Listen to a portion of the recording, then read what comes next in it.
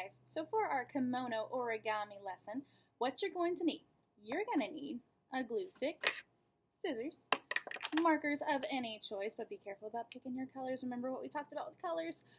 I'm only choosing 3 colors, totally up to you how many you use, but I really recommend no more than 3. So some markers, a coffee filter, the round kind, not the triangle kind, some crayons for coloring skin, so I've got all these awesome multi-skin colored crayons, and a piece of paper that you can draw a body on, because we're actually going to put these onto a little person. So I've got some nice thick paper that I can cut out so I can make my little person.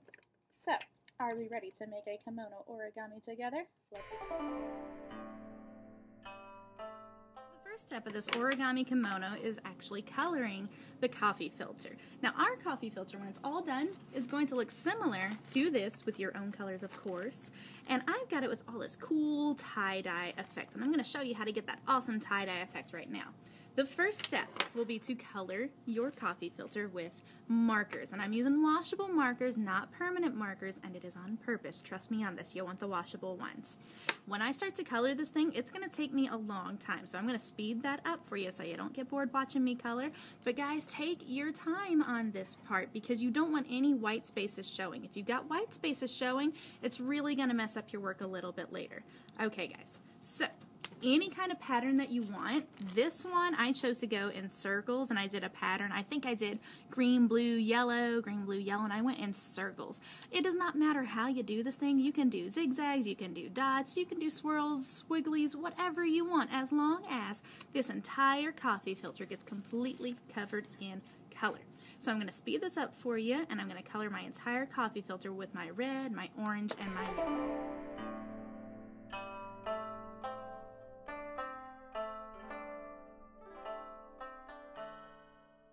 My coffee filter is all colored. It's got a few tiny spots, but we're going to live with that. Next, one thing I forgot to mention, we're going to need a messy mat. And our messy mats in class are just a thick piece of poster board that we're going to slip under here. Now this one has already been used for one of these projects. You can see right here. So you can see this kind of bleeds out. And this is something I'm very happy is not on my tables, and it's instead on this messy mat. So make sure for this next part that you stay on your messy mat. So I have put my fully colored coffee filter onto my messy mat, and one other special ingredient that I forgot to talk about at the beginning, some magic juice. And guys, the magic juice is just water, but for fun we're going to call it magic juice so it makes our artwork nice and magical and cool. So I've got my magic juice, and I'm going to start spraying on my coffee filter, but I gotta be careful because coffee filters are super duper thin and they can fall apart real easy. Anybody who's ever used water with magic markers before, or washable markers, might know what happens next. If you gotta guess, take a second to guess. Okay, what's gonna happen? We're gonna smear this thing and it's gonna turn into that cool tie-dye effect that you saw on my blue, green, and yellow one. So, all I've done so far, color this thing with markers, and now I'm going to spray it. So when I start to spray, I want to get it all around, and I can start to see my colors are bleeding through. They're bleeding into each other, and they're making that really cool tie-dye effect. And pick it up a little bit so you can see it a little easier. And this is what it's going to look like. And I've got all this juice down here running around, which is why we're using a messy mat. So I'm going to lay it back down on here. And then I'm going to take this thing to the drying rack. We don't have to worry about this sticking to it because once it's dry, it slips right off. It's totally easy.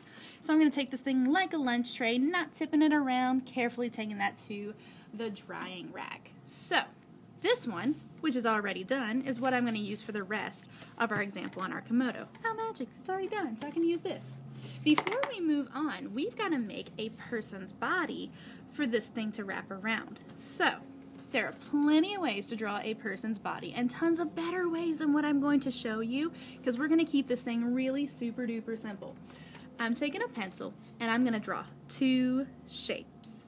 The first shape I'm going to draw is a rectangle, and it's pretty long, kind of thin. And the next thing I'm going to put on top of this is a circle. Now guys, try your best on circles. I know that circles are hard, but it does not have to be the most perfect circle in the entire world. So I made a circle. It's a little too big on that side, but that's okay. When we cut it off, we will never ever see that.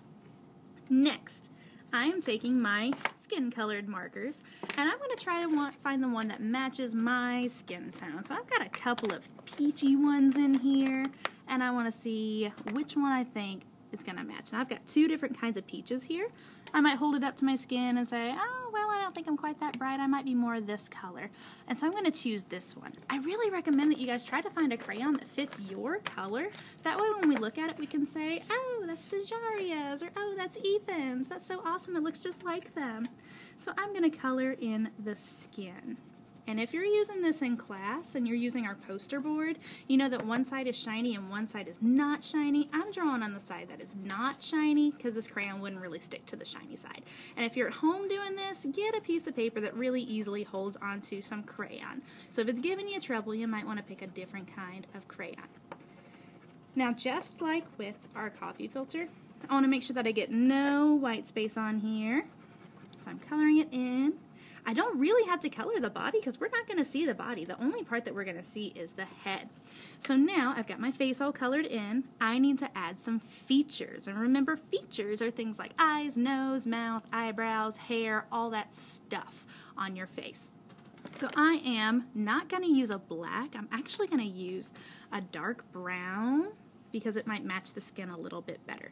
Now, if you're in class, I've got that awesome handout for you that shows you all kinds of eye shapes and nose shapes and mouth shapes. And if you are not, I'm going to post a link to it so you can go and find that online so you can do this on your own. So I'm going to, and I'm drawing upside down, so be nice to me. I'm going to draw a little nose on here and some eyebrows and a little smile. And guys, this is not a portrait lesson, so we don't have to worry about making this thing the best looking face in the entire world. I just want to get some stuff on there, maybe even my eyes. I will get some colored crayons a little later, maybe to do the green of my eyes, but for right now I'm keeping it simple. You guys know that I have bangs, so I'm going to do my hairstyle. You can do your hairstyle however you want to. You can do pigtails, short hair, long hair, whatever you want. But you guys know that I have wavy hair with bangs. So I'm going to make this thing try to look as much like me as possible.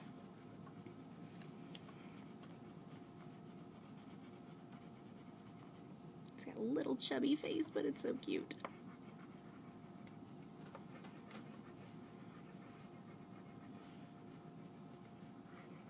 Alright, and to save myself the trouble of running away and getting a crayon that will match for my eyes, I'm just going to go ahead and use black for the pupil of the eye, just so I don't have to go and find a green crayon somewhere. I'll deal with having just little black dots with my eyes. Now when we do this together, you guys can add so much more detail because you're going to have a lot more time, but I'm just adding some little things on here. So now it looks kind of weird. It's kind of like a doll with a little, it's like a peg doll. It's got a little head on a stick, and that's exactly how we want this thing to be. Next, I'm going to be cutting this out, and I want to keep real close to my lines. And I know it's no fun to watch me cut stuff out, so I'm going to speed this up, and I'll come back to you guys when we get this all cut out.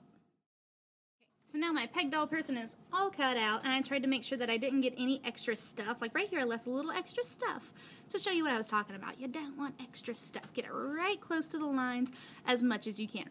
So now I've got this part, and I've got my dry coffee filter, and it's a little bit too big, and that is okay if it's too big because we can always cut something down to make it smaller, but it's kind of hard to make something bigger. So bigger is better. So here I'm going to experiment a little bit. I put my doll right in the middle, and I'm going to wrap one side over and wrap one side over to get the kimono on this thing. Now in a minute we can add any kind of arms and feet that you want to, but we're going to keep it real simple right now. Just kind of wrap this thing like a burrito. I'm going to pull her head up a little bit more so I can see it, and this is how it's going to be. So now that I've experimented and I know exactly how I want this thing in here, I'm taking a glue stick, pulling my peg doll out, and I'm putting some glue on one side and on the other side, which is a little bit tricky because I don't want to get, I probably should have started with the back. There we go. So I've got glue on both sides, got her up where I want her, and I'm going to wrap that again.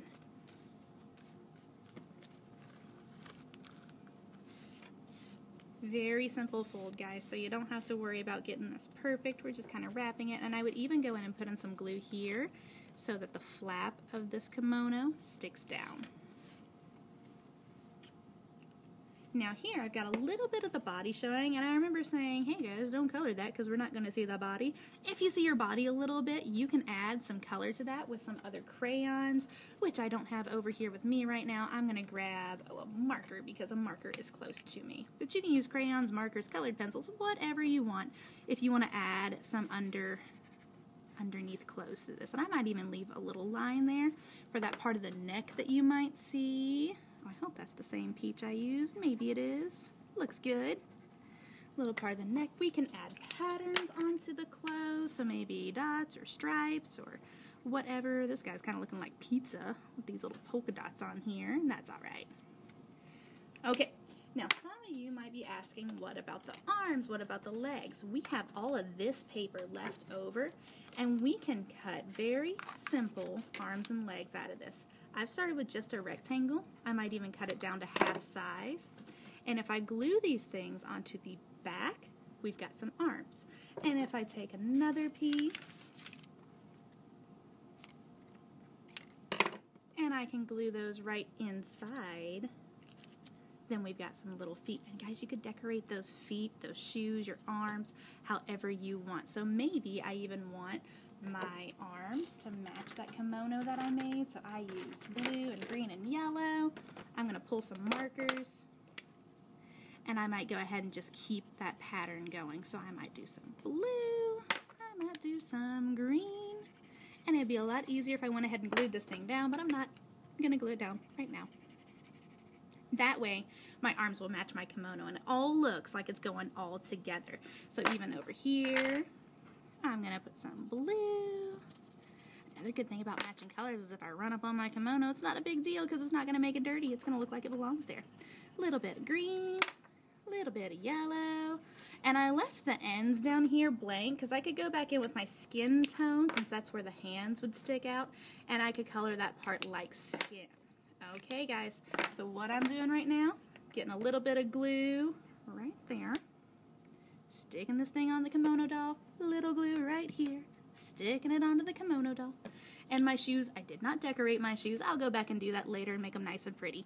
A little bit of glue inside the bottom of the kimono. Little bit of glue inside the bottom of the kimono. And then, ta-da, we've got our little kimono person done. So that is it. And guys, you could add all kinds of details. We could put some ribbons over this like we saw in the pictures that we looked at. We always saw that they kept them joined with ribbons. We could even add little buttons. We could add all kinds of stuff to this, but this is real basic, keeping it simple. Our little kimono origami person.